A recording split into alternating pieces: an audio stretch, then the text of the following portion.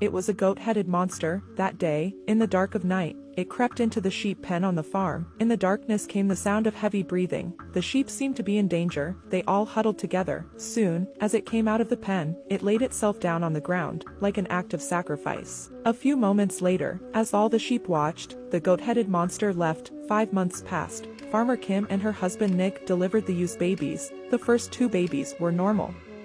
But when it came to the third, the husband and wife were stunned. What came out of the womb was a freak gene. Unable to have children, Nick, who had lost her son, immediately carried the strange fetus back to her room. She put it in a pot and took good care of it, naming it Ada after her deceased daughter. Nick, who had become a father, not only took charge of the goat's milk and made a crib for the goatman. Some people were happy, and some were not. The mother of the sheep ran out of the pen and called out the window. Sure, her baby was inside. When Sister Jean saw it, she immediately chased the mother away. At that moment,